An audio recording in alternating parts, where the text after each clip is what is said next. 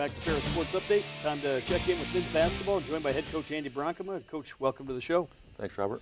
I know last week you were coming off a difficult trip against Lake Superior State, but back at home, and nice to come back and get two big wins here at home this past weekend. It's good to be at home.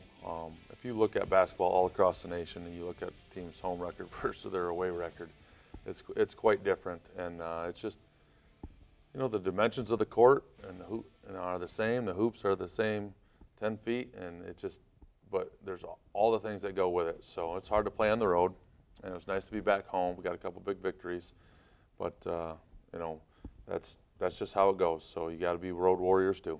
One thing that hasn't been the same, your lineup's kind of been changing here with guys kind of in and out, but obviously you've been finding different ways to kind of win basketball games.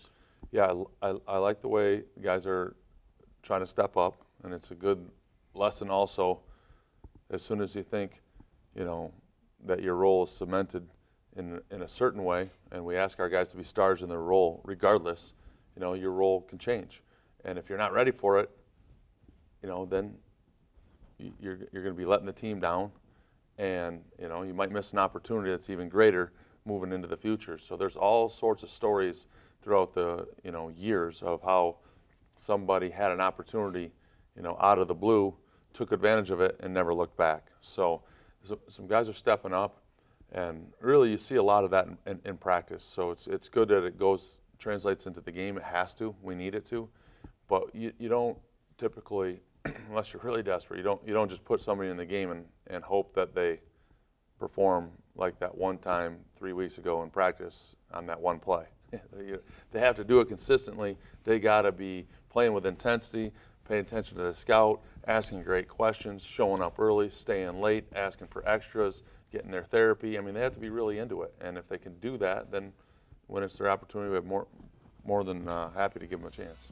So the highlights, we'll start with Thursday's game against Saginaw Valley. And Saginaw Valley, a good basketball team that obviously beat you at home at their place just a couple weeks ago. And nice to see your guys come back and really compete in this ball game. Yeah, I thought we did just that, right? And we kind of missed some opportunities up at Lake State to compete. And in this game, we competed for 40 minutes. And we needed to, because it's a very talented team. You can see in these highlights the level of difficulty in the shots. So we're penetrating, dropping off for layups, and they're hitting, you know, fadeaway, kick your leg out jumpers, and they can do that. So they also had a few of their role players step up, make some big shots. I thought they played well, but we made just enough plays. And you know, that's a shot with a hand in your face, and they can drain those. So, and at their place, the real difference was we turned the ball over that led to points for them. You know, easy transition. We made them score over top of us in the half court a little bit better this game. Maybe talk about what Jimmy Scholar's kind of meant to your team. Came into this game, stepped into the starting lineup, and had a double-double. Yeah, so you know, both these teams play a lot of lineups with 4 guards. You know, so you know, Jimmy is a lot bigger than people think, right? You're sitting in the stands, and everybody out there is pretty big, so you don't know. But he's all a 6'3", you know, in between 205 and 210, and he's just a really smart player, so he can guard a lot of different positions. So we put him in there, knowing what he could give us, and he's a great rebounding guard too, very good rebounding guard, and you know, slid Dane to the floor a little bit more. But that's, look, we have a whole roster of guys, and we got more guys too. More guys. I thought Jordan Brooks played well this week, and you know, Owen's still developing, and we got more guys underneath of them that, you know, should be ready. Could be ready, might be ready, you know, this week or, you know, next year. But I believe in the roster we have. So, you know, I get pretty surprised when we put them in there and they don't perform. It shocks me because I think we got really good players. Got a big win over Saginaw Valley, and you came back, took on Wayne State, and a team that's been much improved here over the course of the season on Saturday.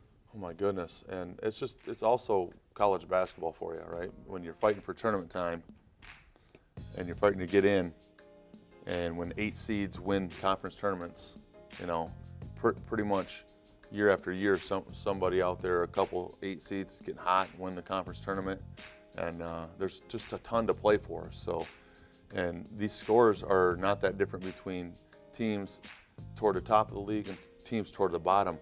You know, you're talking about 1 or 2 possessions in these games, which is fun for the fans, but, you know, it's stressful.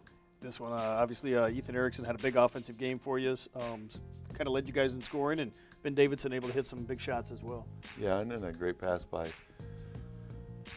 Ben there. But Ben's been playing really well lately, very consistent. It's nice to have that. You know, Ethan, I was proud of Ethan just because, you know, I challenge these guys a lot to be as close to perfect as they can, realizing that that's impossible. But I thought there was a couple effort plays on defense where he just kind of was in the right position but didn't really compete.